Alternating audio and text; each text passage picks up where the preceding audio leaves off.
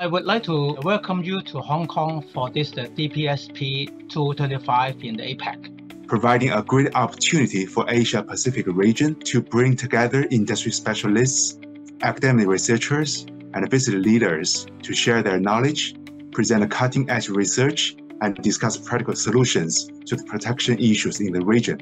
I've been working with people from Hong Kong and China for almost 30 years now, and the challenges that they're facing and the pace that they're moving at, the challenges are similar, but the pace that they're moving at is much faster.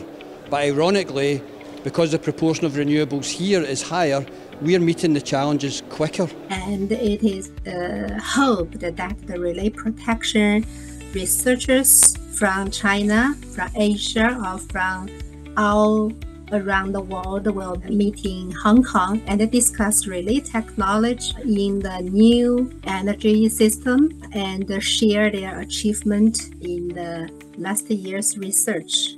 As we all know, the whole world is moving to net carbon zero by around 2050. With this change, everybody are changing the power system. We are one of the conferences who's really talking about protection and protection issues, and we have both academia, we have utility, and we also have the vendors, and we all meet together and we present good papers. Hong Kong is a fantastic venue, especially in January. And DPSP is the most important conference in the world in power system protection. That I think is a very good chance for us to exchange ideas and also to share our expertise.